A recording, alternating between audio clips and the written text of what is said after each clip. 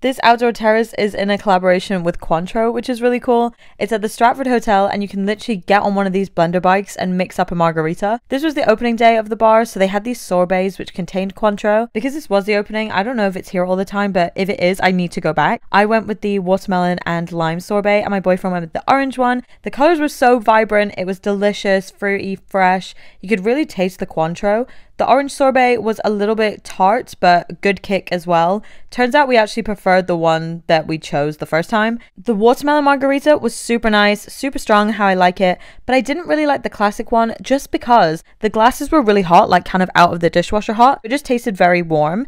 This pizza, oh my god, at first it didn't succeed with the cheese pull, but look at this. I'm still dreaming about this pizza. I would go back for the pizza. I also want to give the margaritas a second chance. I only got to try 2 out of the 7 on the menu, but also they do different theme nights like throughout the week, so I want to see what those are like as well.